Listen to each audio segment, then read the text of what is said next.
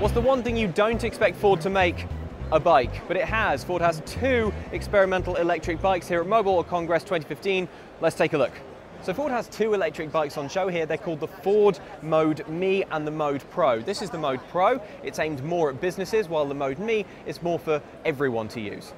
So both bikes share the same basic electronics, and because they're electric bikes, what that means is when you're pedaling, you'll get a little bit of extra thrust from the motors.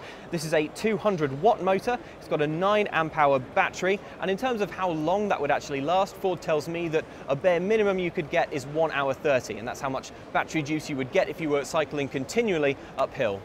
So another thing that's really cool about these bikes is that they've got loads and loads of app control, and that's through Ford's Mode Link app, and you can see your phone sits on top of the bike just here.